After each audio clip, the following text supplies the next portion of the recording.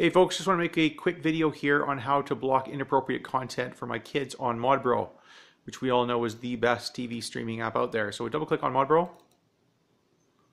and we can to do a search, you go onto the red button, top right here, slide your cursor right over the edge of the screen and click it, and the search function will come up. So I did a little quick search earlier for something inappropriate I don't want my kids watching.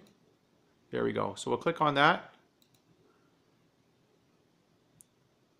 And there is no way when you're out at work you want your kids being exposed to this stuff. So we click back.